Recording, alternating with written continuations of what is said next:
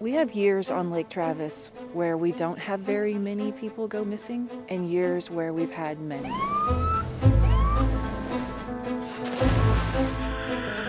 On a holiday weekend, we have hundreds of boaters, thousands of patrons out here. And the more people we have on the lake, the more opportunity there is for things to go wrong.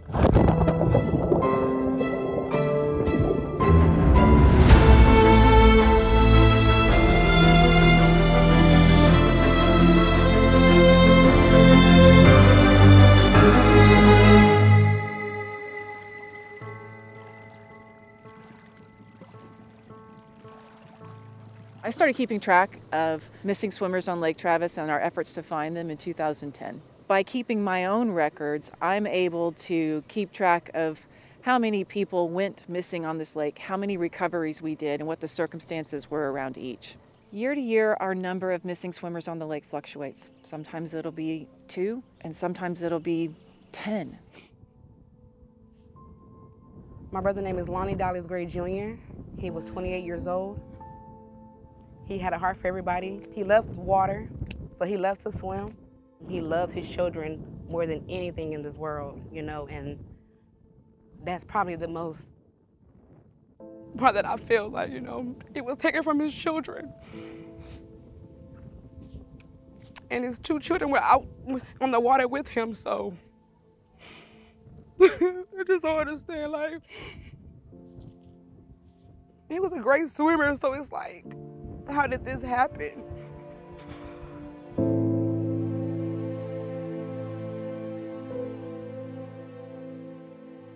He was with my dad, grandmother, aunt, uncle, and his 2 youngest children. My dad called me and was like, "Are you sitting down?" And I was like, "Yes, sir, like, what's going on?" And he said, "Well, I just want to be the one to tell you, we can't find Blue Man," and that's what we call him, Blue Man. That's his nickname for the family. My dad was like, he jumped in the water and that was it. Like, I do know that my grandmother said that the whole entire time as he was going down, he watched her. And that, it's like she watched her grandchild, you know, go in the water and no one could do anything. He went under, and they came back up, went back under again, and never came back up again. The search went on for days and days and days. It was an area of the lake that was pretty deep. I believe it was close to 100 feet deep. The longer that search went on, the more resources we brought in. And our dive team went down several times.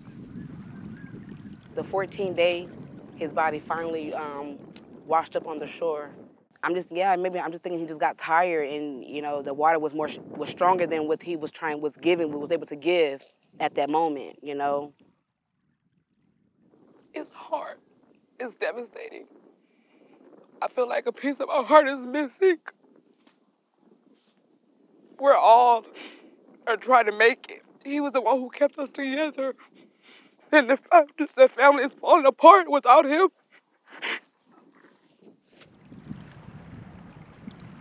It's hard. His children miss him so much, especially his first little girl. She talks about him all the time, and she's like, if my daddy was here, the things that I'm going through would not be going through this. If my dad was here, I would have 2 parties. If my dad was here, like, it's hard. Very devastating. My family and are banned from here, never coming here. People need to know. People need to know about this lake. People need to know, you know, how serious it is. People who are from here, they're like, oh, it's just a lake. No, you need to know how deadly it is. It's very serious. You know, I feel like I had to do this because he died tragically. Lake Travis is dangerous for a number of reasons. For starters, this body of water was not originally intended to be a recreational lake. It was built to be a reservoir. It's a canyon. It's not a bowl. The sides of it don't go up smoothly at all. They used to quarry rocks here, so there are very sharp drop-offs. What might be 6 feet here, in 2 feet might be 20 feet. So after it had been channeled out, it was flooded and everything that was in it was just left there. And it's still there. There are pecan groves with full-grown 90-foot trees. And when they're doing searches, bodies getting tangled into the trees, it's very difficult to get them out of that as well. There's a concrete plant down there. There's homes, docks, cars, all kinds of stuff that are hazards in that water. During different times of the year, it can be very murky, so visibility may be just a couple feet. When you can't see your gauges, you can't see what's in front of you. So you are literally searching with 5 eyeballs, which are attached to the end of your fingers. Lake Travis is massive. It's 65 miles of water. It took 30 minutes for Parks and Recreation boat to get to me. 30 minutes. You know, it's a big lake. The Travis County Sheriff's Office is the law enforcement agency that patrols this lake. But Texas Parks and Wildlife also works on the lake with us. Some of these boats have a ton of people on them, and just trying to keep account of all your passengers. Where's everybody at? Is everybody still on the boat? Because oftentimes we've had people, they go missing, they go off the boat, they go underwater, and nobody even realized. You've got a guy swimming. Looks like he could swim just fine, but we're gonna keep an eye on him, make sure he's not in any sort of distress. No mother should go through something like that. It was my son.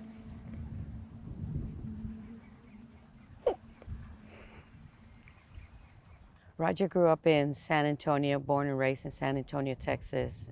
His personality is just like me. He's the image of me. We love people, we're go-getters, we love to dance, we love to compete, very competitive. We want something, we go get it. That's just the way he was. And he's always laughing, always happy. He was doing his dancing. He said one day he wanted to open up his own studio, which he did. He opened up his studio. Some friends invited him to go to Lake Travis.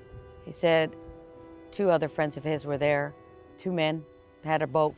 One of them came up and asked them if they wanted to race. They said, no, we're good. A little bit later, that guy came again, insisted. Roger said, okay, I'll race you. Roger put his stuff down and went down there.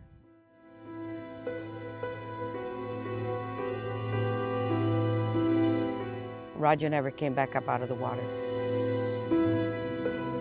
Somebody dialed to call 911, but they couldn't find him.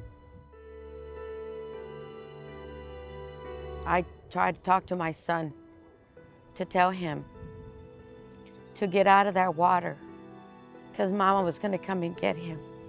So I called his friends that night and I told them to pick me up, to take me to Austin because I was going to bring my son back.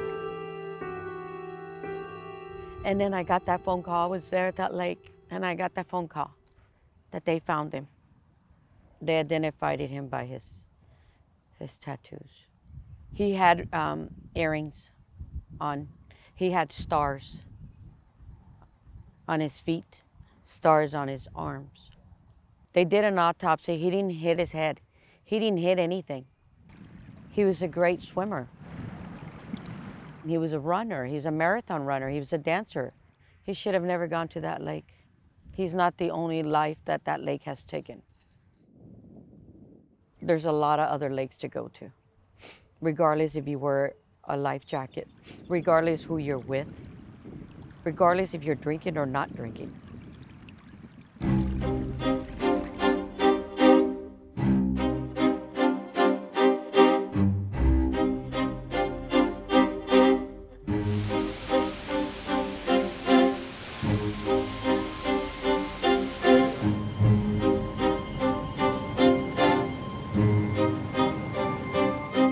Would not have Lake Travis, or at least the Lake Travis that we know today, without Mansfield Dam.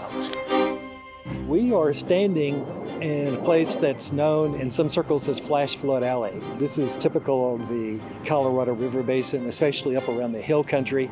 That's a region that is very susceptible to flash floods. When we talk about flooding, we're not talking about just a little bit of water.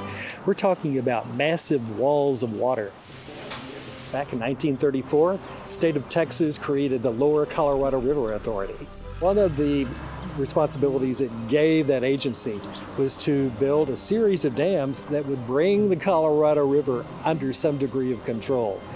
Folks knew that there had to be one major, massive dam that could hold back these massive amounts of floodwaters that could be created by these hill country storms.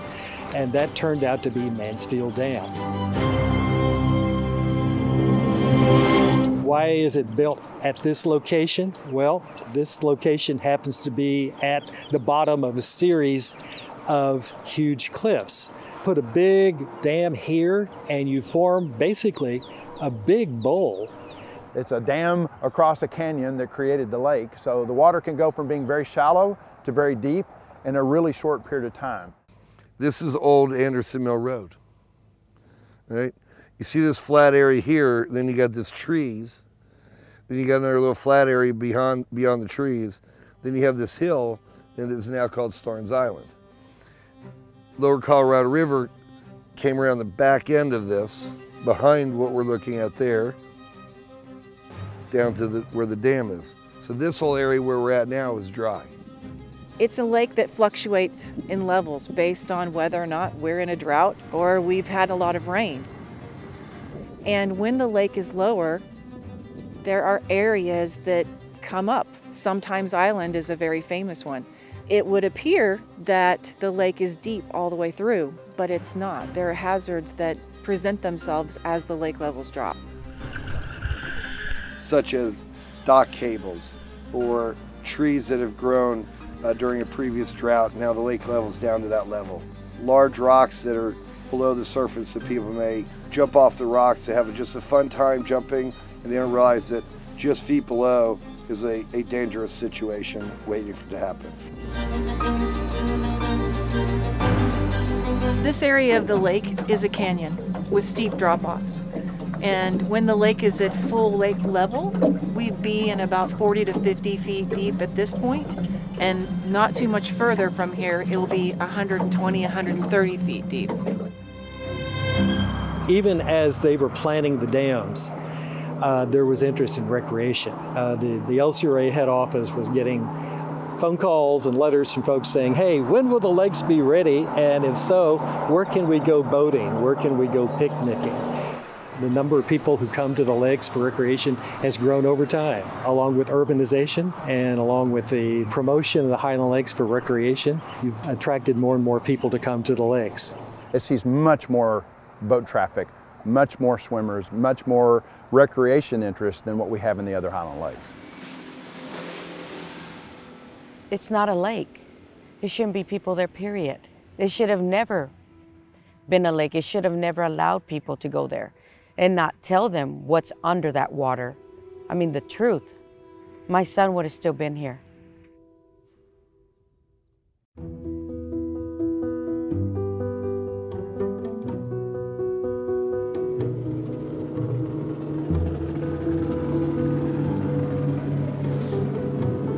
They're about the only ones out there on a weekday. Fishermen. I'm Robert Weiss. I own and operate Lake Travis Scuba. So I'm gearing up in my dry suit. The lake temperature is a little chilly. We carry underwater lights. This is my cap, keep me warm, test my air.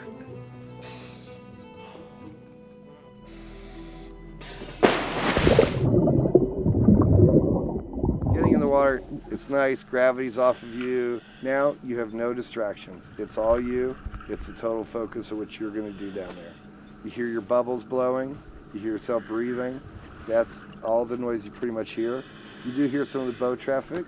For some people that can be a little unnerving at first. To me, it's just part of what we do down there.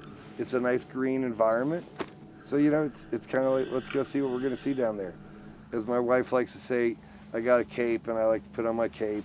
The last several years, we have collected over $200,000 each year of things in the lake. Hundreds of cell phones, Apple Watches, thousands of sunglasses. Is this it? It's it.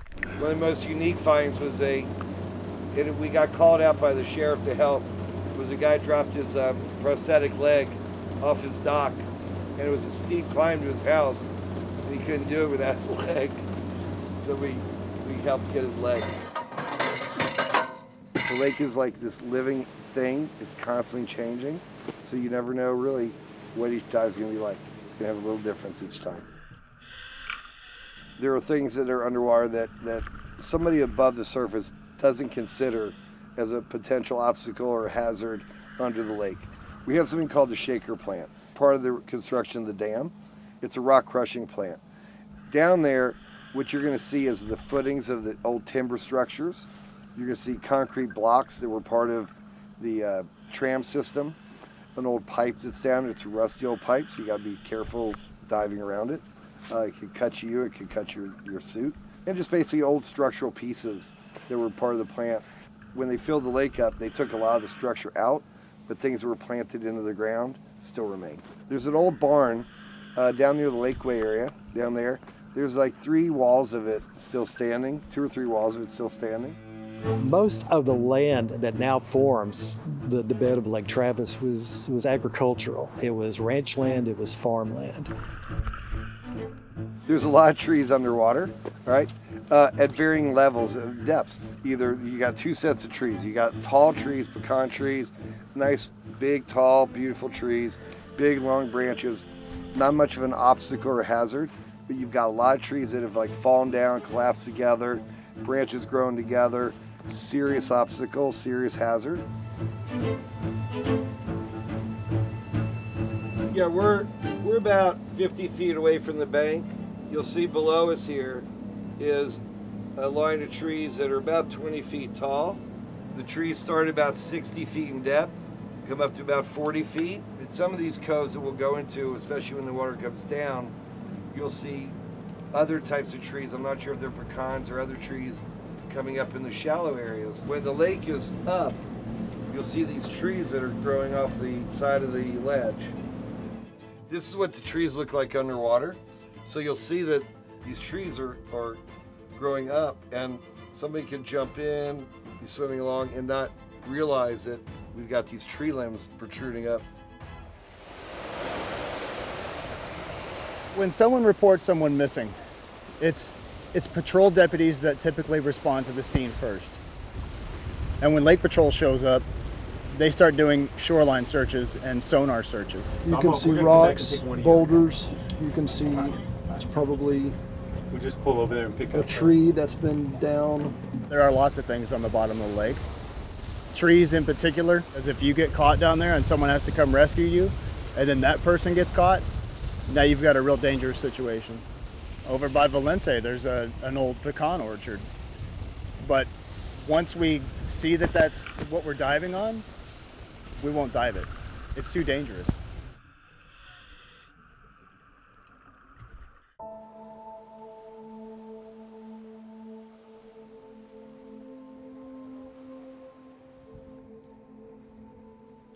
Just replaying the day and the events and what occurred and where we were, and it just happened so fast. We had no idea. He had no idea that we were in a dangerous area.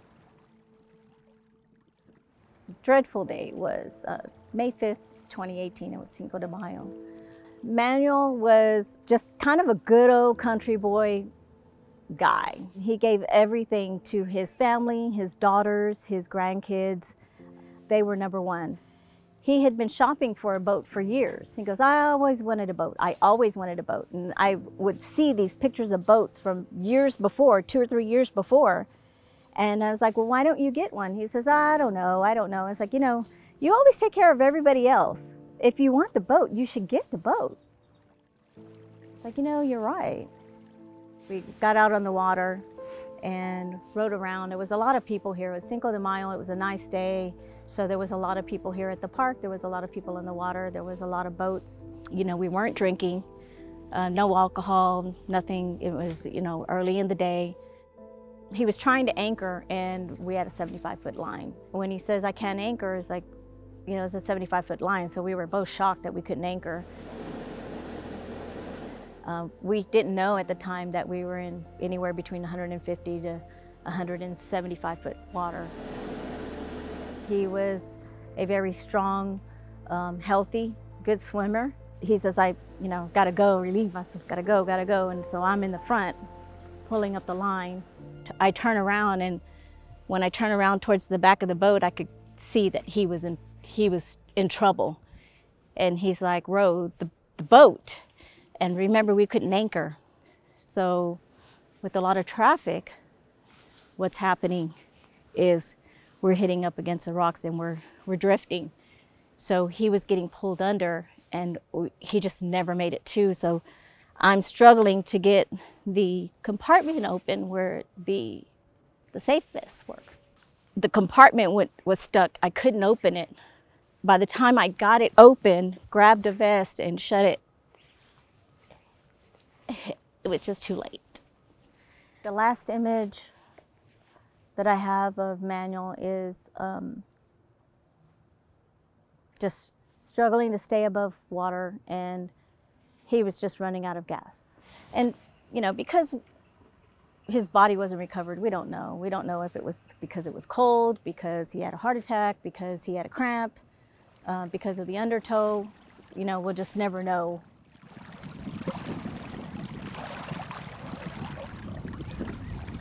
It's rare for us not to find a missing swimmer in Lake Travis. We make it a point to look until we have exhausted every single thing we can possibly do. Manuel Salas was reported missing, and we were not able to find or recover him. Loved ones are down there not recovered. I'm not the only one. And it makes me sick to my stomach.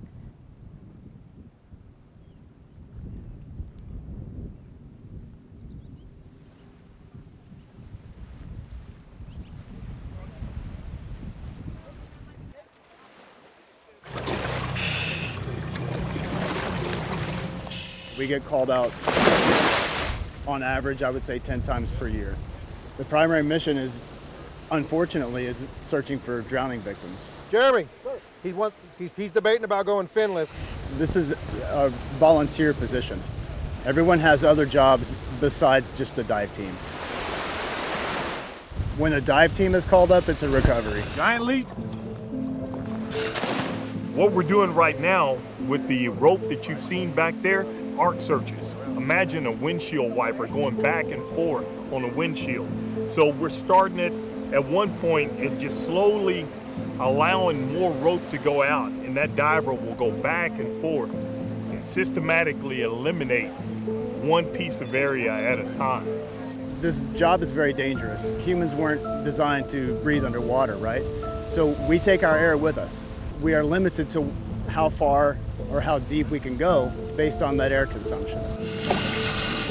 We also have what's called an ROV, a remote operated vehicle, and that has helped us in locating drowning victims as well. I can place it in the water, run it out 25, 35, 45 feet. Once you get deep into the water, the light penetration narrows, and it gives me a narrower view. I may be able to see 3 or 4 feet in front of the drone, maybe 45 degrees on either side of the camera lens. The rest of it fades away to gray.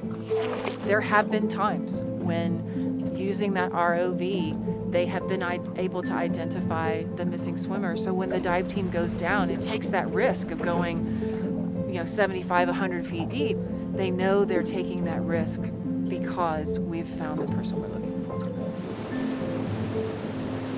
for. So we're in the area of the lake where Manuel Salas was last reportedly seen.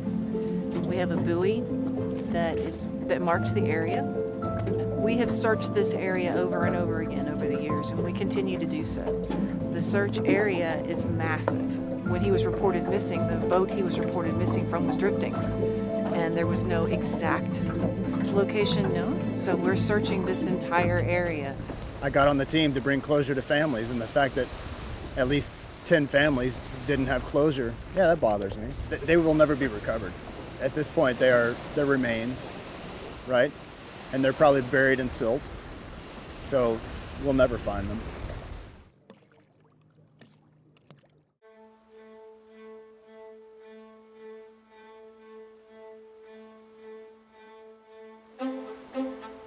This lake is too deep to just put a diver in and say, we think they're around here somewhere, go search the bottom. They can't do that. They only have a limited amount of oxygen. The deeper they get, the less time they can spend at the bottom. They're not going to deploy unless we know that we've found something that we believe is credible enough for them to search. Just as every airport has an air traffic controller, and this is the air traffic control for the diver, you need to realize that the diver is working under a very dangerous and complex situation. She's in the dark, it's very cold, she can't orient herself. We've got a vast area to search from. We have to search that in almost zero visibility. The water is very dirty, and when we're working on the bottom of the lake, we are stirring up the silt. Visibility typically goes to zero really quick. That's what makes it very difficult for us to locate sometimes, and sometimes it takes several hours or even days. It might even take weeks or months or years in some cases, because our operating depth is a set ceiling or a set depth, and we don't operate below that.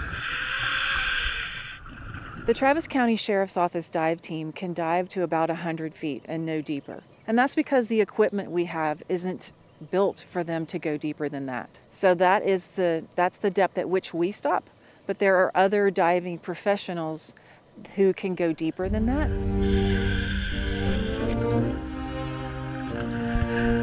When we have a situation out on the lake of a drowning victim, we'll get called only when the Travis County Sheriff's Office has reached their limit of either capability, meaning the depth that they can dive to, or they've expended their options and the family still wants a recovery.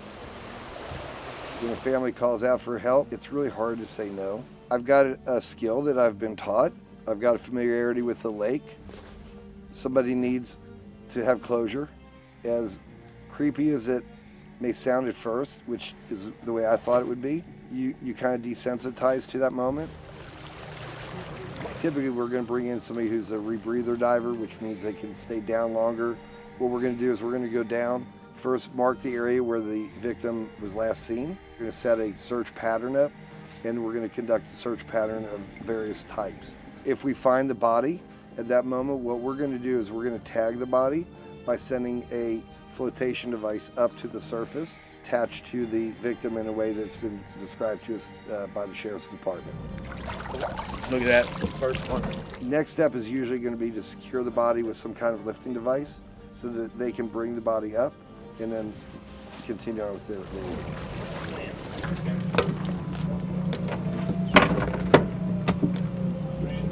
The first time it happened that we found the body, you kind of take your breath away for a quick moment. Fortunately, we've never seen the face of the victim. The bodies have usually been in a face-down position into the bottom of the lake. When you get down there, it's like anything, you're just doing your job. And you just kind of disassociate with the fact that it's a body and you're bringing something up from the bottom.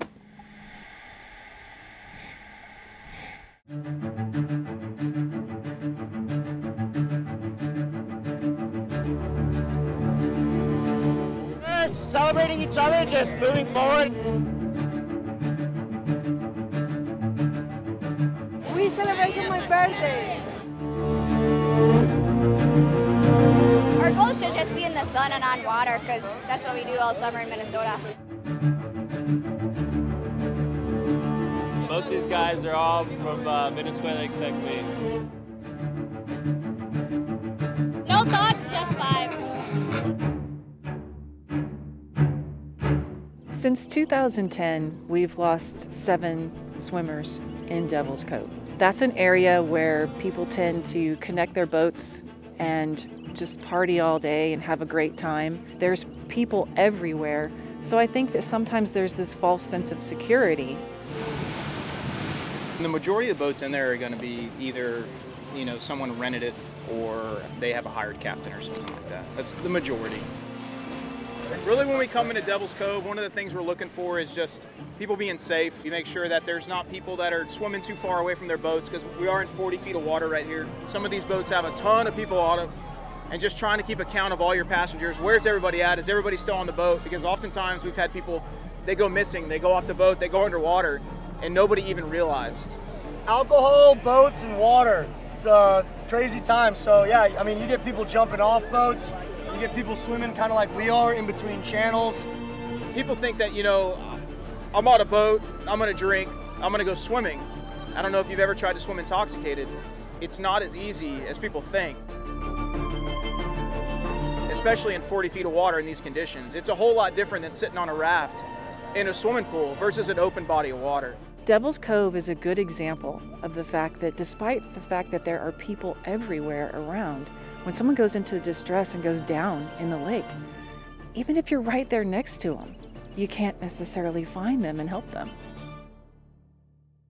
Devil's Cove, which is right down there, is just a phenomenal spot. It's this really cool cove with these big walls. If you go out to Devil's Cove on a Friday, Saturday, you'll see mostly bachelorette parties. It's just the most fun lake in the US, in my opinion. Boat is ready if you guys want to start loading your stuff up.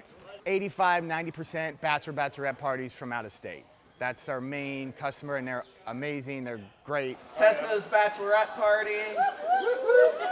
I run all my boats like a bar. So like at a bar, you can get cut off if you're visually intoxicated. We pull you up, put a life jacket on you, get the kind of mom or dad in the group to like, look, watch after your boy or girl here. You want to set the tone right of, I'm the captain, these are my rules. If you don't abide them, we're heading back to the dock, no refunds.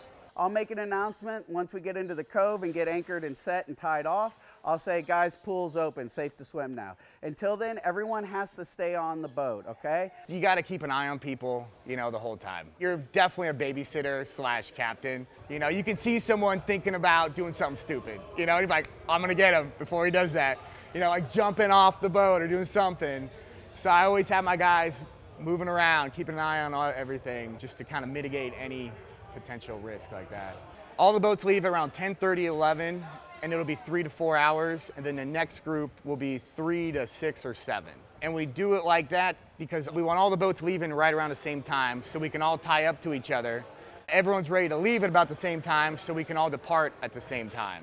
90% of all the boats out here you'll see are rentals, flag or not.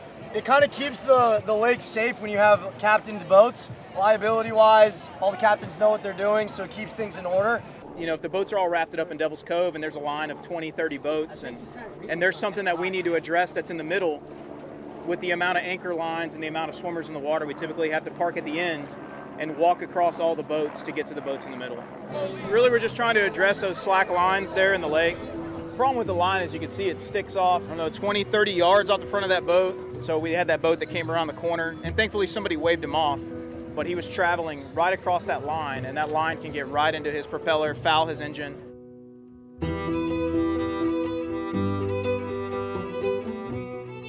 A lot of party barges go to Starnes Island. It is a party location. It's a place to have a fantastic time, and people do. But people who are out there enjoying that need to be aware of how much alcohol they're consuming on a hot, sunny day. It'll take a toll on you much more quickly. People who've jumped off the boat, people who've been swimming near the boat, some have fallen off the boat. Sometimes these incidents have happened when the boat was in motion, and other times when the boat was stationary.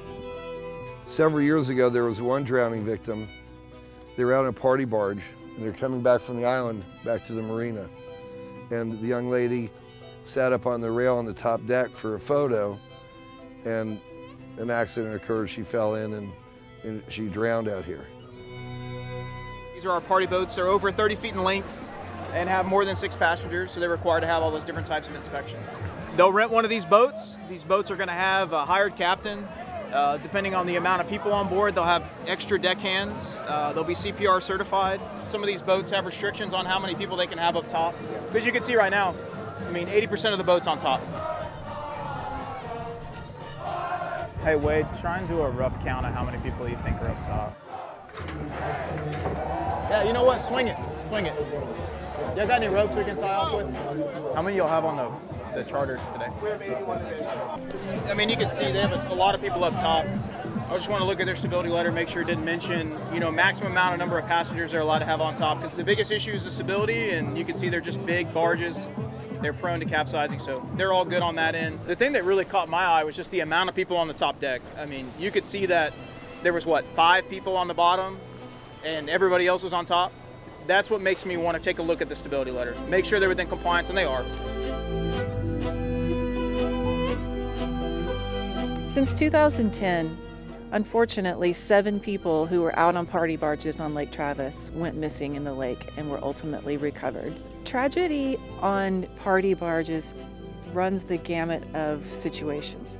I've had to call an ambulance last year on a girl that happened to, and we got her fluids and she was totally fine. Didn't have to actually go to the hospital. But that would probably be the most common, would just be dehydration. You gotta stay hydrated. Oh, alcohol is definitely a factor on Lake Travis. Boating while intoxicated is every bit as illegal as driving while intoxicated. The amount of drownings out here, and I know a lot of the ones that I've personally been a part of, alcohol was a factor. A lot of it is just not making great decisions. I mean, sometimes accidents happen and there's really nothing you can do.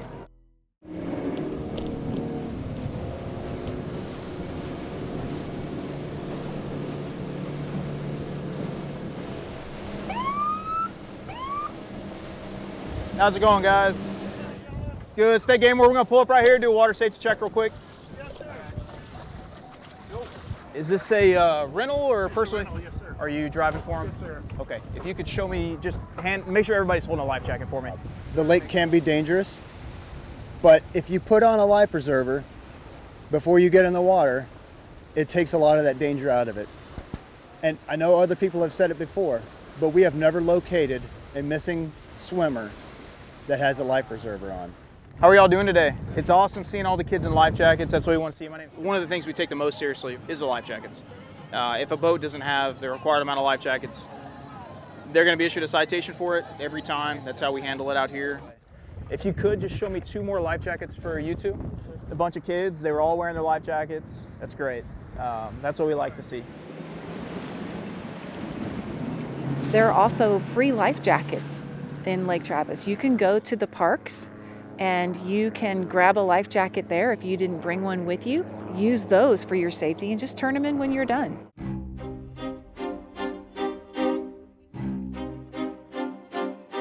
We are labeling life jackets that are going to go out to loaner stations. We have loaner stations at Mansfield Dam, Bob Wentz Park, Hamilton Pool. So when people come to the lake, if they get on a boat, they want to get in the water, they don't have a U.S. Coast Guard approved life jacket, they can borrow one and return it. We have students from Westlake High School. It's their senior service project. They label life jackets. We also are able to do some education to help them have safer behaviors around water, specifically open water. Our #1 effort to keep people safe on the lake is to educate. We are constantly finding opportunities to talk to the public about the dangers of Lake Travis, encourage people to use caution and to follow safety protocols for their own safety. A traditional approach to trying to get information into people's hands in today's world is limiting because people get a lot of their information from things like social media. We wanted to make sure that we had very clear-cut, very social media friendly messages that could go out. Things that are simple for families to be able to do when they go and spend an afternoon at the lake. Well, Be Lake Wise is a comprehensive safety campaign that looks at social media, koozies and things of that nature that have very succinct, very simple safety messages that will allow people to recreate more safely on the Highland Lakes. We have a lot of signs at the boat ramps, and in terms of this particular campaign, social media was a much better way to be able to get the information in front of the people the most efficiently. You have much better reach with social media, and you can direct it much better with social media, and you can update your messaging as the year goes along and refresh your messaging. People scroll on their phones a whole lot, so if you use the major outreaches for social media, the different types of apps that people have on their phone, you can get information in front of them much more efficiently. Do you know what the LCRA is? Lower Colorado River Authority? I don't know. No, I've never heard of them. Vaguely, I've heard of the acronym, and I think I've heard of the group or organization before. I personally know. Do not follow them on social media. I personally don't follow them on social media. I haven't seen any like social media presence of anything. It's hard to quantify whether our education efforts and life jackets on the lake have been affected, because there's no way for us to know whether or not a life was going to be lost that wasn't because of the life jacket. I can't help but know that it makes a difference.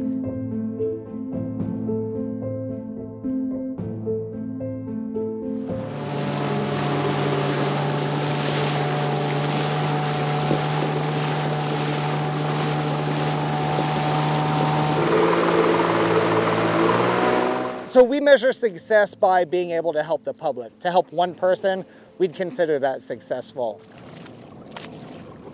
We have a 20-minute clock from when the first responder gets on scene until we switch over to recovery mode. We have our boats, which are stationed around the city, so if a call comes in, we'd have to connect our boat, get it launched, and that takes a lot of time.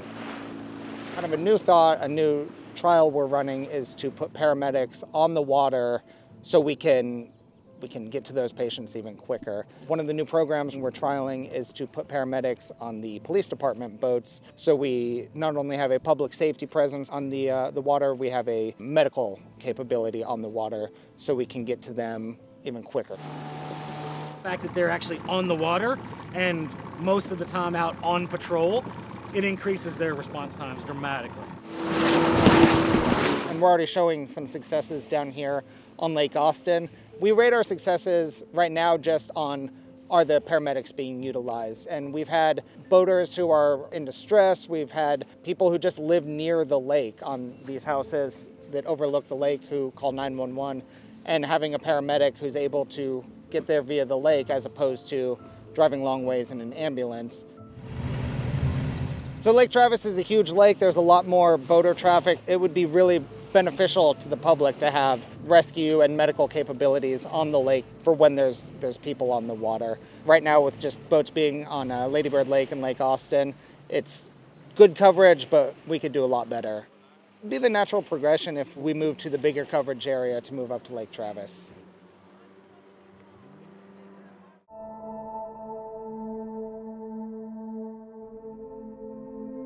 In January, I lost my mother to COVID. And then to lose a son, it's a pain that'll never go away.